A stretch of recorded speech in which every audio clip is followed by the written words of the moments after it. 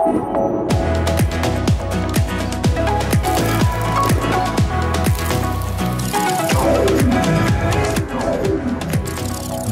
is NAB Show Live.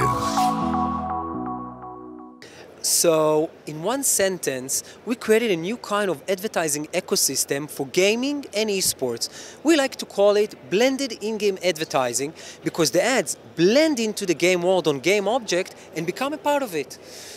Now, we don't claim to invent in-game advertising. It existed for years. But what we brought to this market, which is very new, is the ability to sell it in a programmatic manner, which is very scalable. The ability to measure it according to the International Advertising Bureau standards. The ability to work with leading brand safety tools like Moat and others, so brands can feel safe and understand that there is no fraud, to understand that there is someone else that verify our measurements, the ability to work with data management platforms that can retarget users in and outside of the game. So essentially we took all of the tools and the processes that work very well in digital advertising and brought them to this new media, which is, by the way, bigger than the NFL and NBA combined and has more viewers than Netflix, Hulu, HBO combined.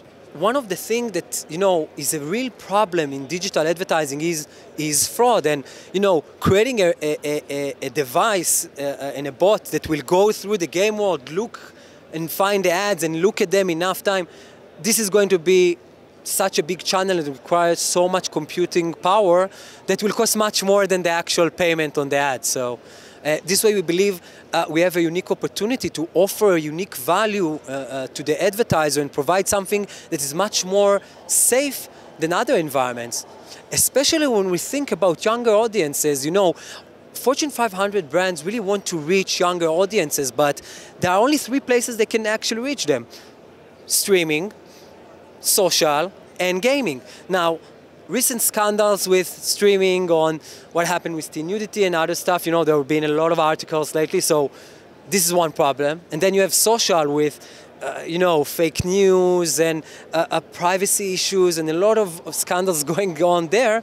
And gaming is like the last place, but it's inaccessible today. And what we did is opening the access to it through the standard channels, so brands and agencies don't need to change anything. They use the same tools, the same ads, the same sizes, the same stuff. They don't need to change anything. They press on a button in their data, any standard place where they buy media today, and they buy it like any other campaign, like they buy a campaign on Google.